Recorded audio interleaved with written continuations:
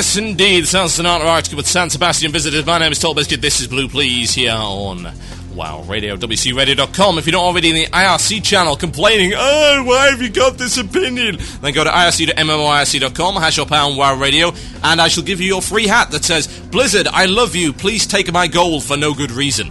See, I cannot imagine anyone ever defending that with a straight face. Now, if this wasn't the internet, I could see someone arguing that, stifling a grin while doing so. Either that, or you have to be the most colossal buffoon in the world. Like, hey, take some money. Here's 1,000 gold. Like, are you telling me you wouldn't prefer to have that? I mean, come on.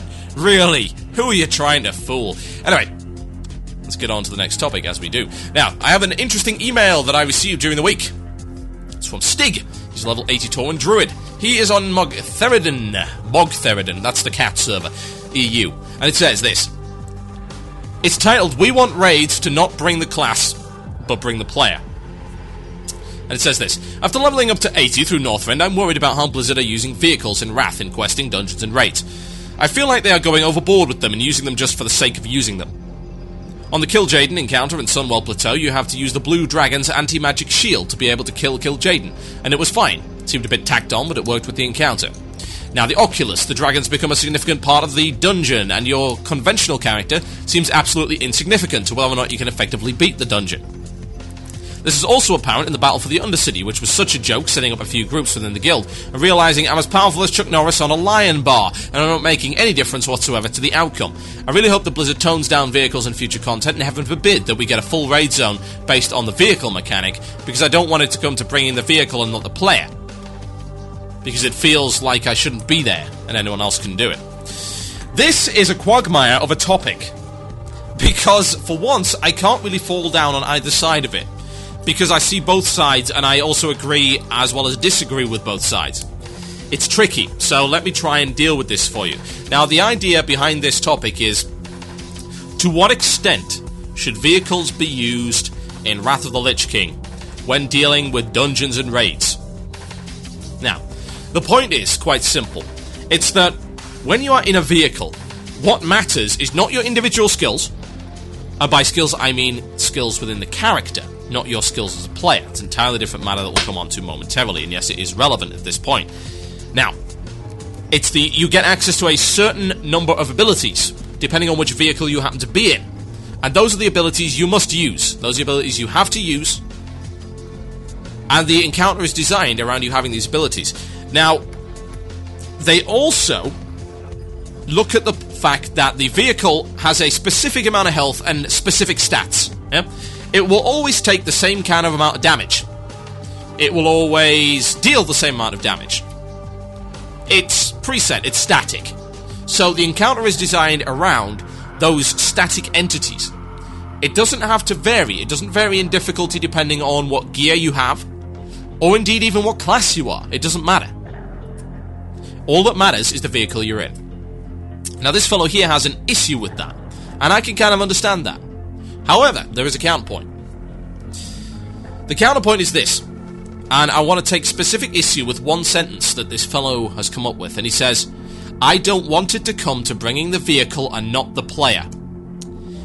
Now, I can kind of see what he's coming from there, but I think it's very badly worded, and if he actually means what he's written, then I have to completely disagree with him. The thing is, it's not about not bringing the player, it's about not bringing the class.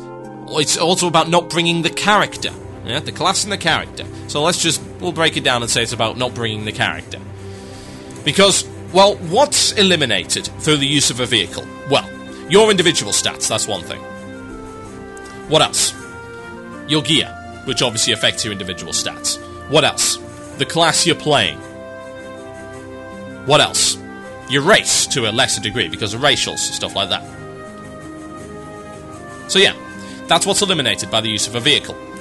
Now, what you can effectively see there is the standardization of a group, yeah? That group is the easiest group to create an instance for, because you know exactly what each individual player is going to have at their disposal. Like the biggest example currently anyway is the Oculus. The Oculus is about riding dragons around and doing all this crazy airborne combat on dragons, and there's certain colours of dragons, and those dragons have certain abilities. Yeah? Now, there is a little bit of variety there because you can pick different coloured dragons with different coloured abilities. But what you do know is that those dragons have a certain amount of HP. Those dragons have certain abilities. You know this for a fact. And Blizzard knows this for a fact. The instance knows this for a fact. So the instance you go into is tuned specifically around that idea. They're not having to deal with all of these different players, with all of these different thousands upon thousands of combinations of gear. Now, you can kind of predict what level gear people will be, but you're never going to get it right. It's one of the, quote, issues, unquote, that we've had with balancing raid content, that we don't know. We're not sure exactly what's going to be on the characters that are coming into the dungeon. That's the clumsiest sentence I've ever put together in my life, but whatever. You have no idea about the composition of the raid group. You can have a rough idea, but you don't know specifically. Your idea is very vague. You know that there might be healers, there might be tanks, there might be DPS in a certain ratio, but that's all you really know. Guilds go in with different setups, and guilds go in with different gear. Each player has individual gear on their character. So, you can argue that that is a bad thing, in that you are ignoring people's accomplishments, and you're ignoring people's choice of class in favour of this standardised kind of, I am riding on a vehicle and I press 3 buttons kind of game. However, as there always is, there is a counterpoint, and this counterpoint is relatively strong. Let's go back to the sentence again. Let's read it again for your benefit. I don't want it to come to bringing the vehicle and not the player. Here's the thing, you are bringing the player in the vehicle. And indeed, the vehicle does not operate itself. The vehicle is controlled by a player.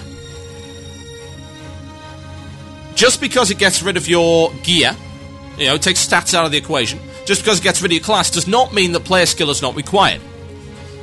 Now, I would like to cite an example of where this has happened before. More specifically, way more specifically than Kill Jaden, way more specifically than, say, Kael'thas, which involved the use of certain items. Way more specific than that. We're talking, of course, about Terran Gorefiend in Black Temple. Those of you who have not done Terran Gorefiend, let me give you a brief example, just to demonstrate what I'm talking about. Terran Gorefiend is a DPS fight that has a specific mechanic.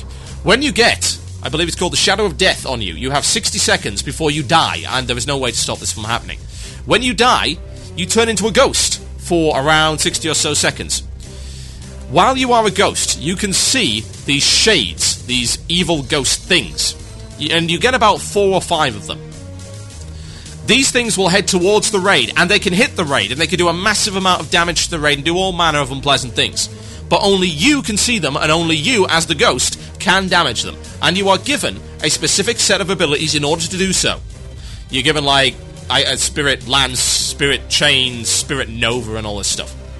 It's been a long time since I've done that fight. Now, at that point, it does not really matter what class you were, because you become this ghost with this specific preset number of abilities.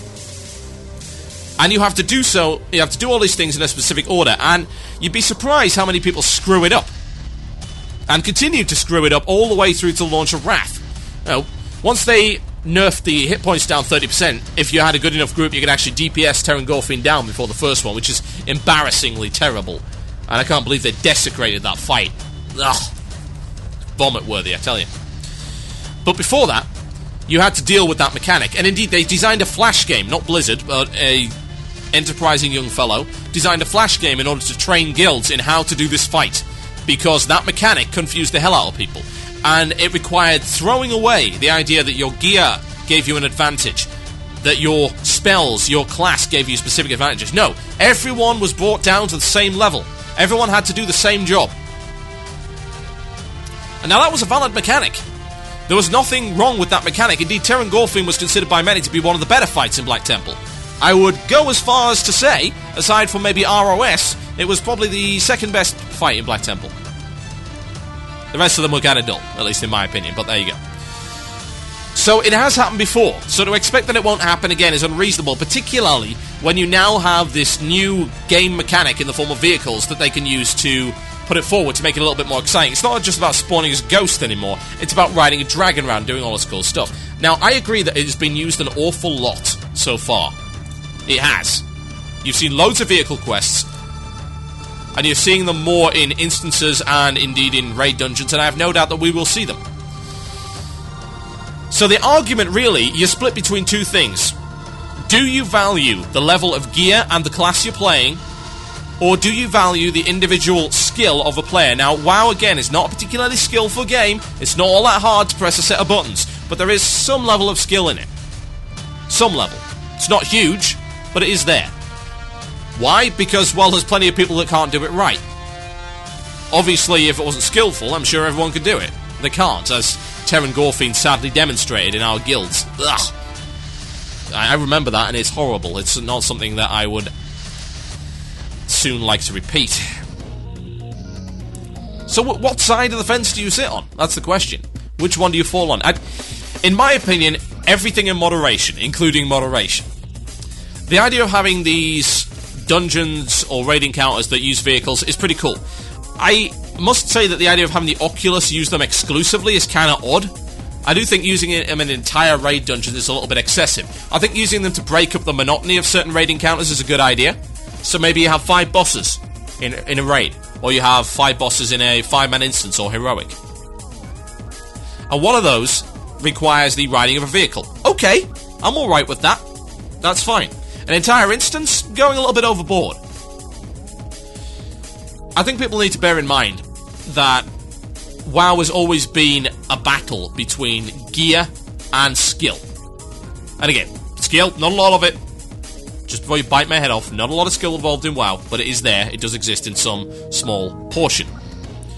So, what you have to ask yourselves is, where do you draw the line, and where does the balance come from?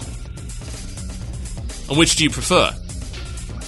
I say to those who like the vehicles and say, hey, it's a more skill-based thing. Well, WoW's always been about gear. More so than anything, because it has a low level cap. The only way to progress your character beyond that level cap in terms of power is to upgrade your gear. That's been the way it's always been, and people are okay with that. People are pretty cool with it. I certainly don't have a problem with it. It's all about getting epics for me.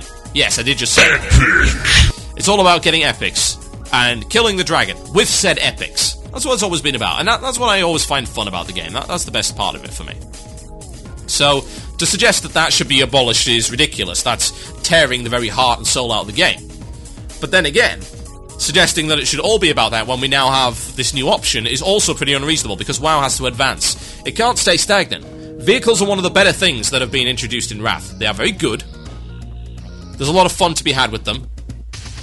They are more appropriate in some areas than others. I don't mind having the occasional vehicle quest because it breaks up the monotony of leveling. It's like, I don't mind having all of these quests where it's like, use item on mob, which is the standard when it comes to Wrath. I find that more interesting because it tends to get rid of the whole kill 6 snow moose problem that we had with TBC and with Vanilla WoW.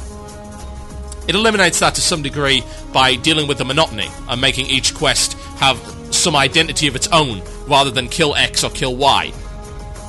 It's better for the story progression, it's better for your own personal enjoyment, it's better for the immersion factor. So yeah, it's about moderation. I wouldn't like to see an entire raid based around this. No. In my opinion, raid progression has something to do with gear. Not even a question about it. I've been the guy who's been in favour of removing attunements. Now, it's not just down to the fact that I want to see people succeed via their own skill and skill as a cohesive raid, but I want to see people given the choice to go into something undergeared and maybe beat it anyway just because they're great. So, this whole issue has me totally conflicted, as you can imagine. Half of it says, yes, gear should be what matters. I gain gear to get to better instance. I gained the gear by being at this skill level. I am now doing content this skill level up, and my gear is assisting me in doing so. And indeed, part of my character's identity is because of the gear that I have, and that's very important. And the other half of me says, well, if people are skillful enough to do the instance, they should be allowed to do it regardless of gear. So I'm going to be conflicted. I'm going to be totally split down the middle on this. I really am. I don't see the problem with either argument. And then I also see the problem with both arguments. It's confusing. Help! Email themurloc@gmail.com. Tell me what you think on this issue. We shall cover it a little bit later on in the show. My name is Tall Biscuit. This is Blue Please here on WoW Radio. We'll play some Prodigy. I haven't done that in a while. Why not? What should we play? I don't know. They're all pretty good. Let's do this one. This is Prodigy without a space, and I'll be right back after this. My name is Toll Biscuit, this is Blue Please on WoW Radio, WCRadio.com. Enjoy.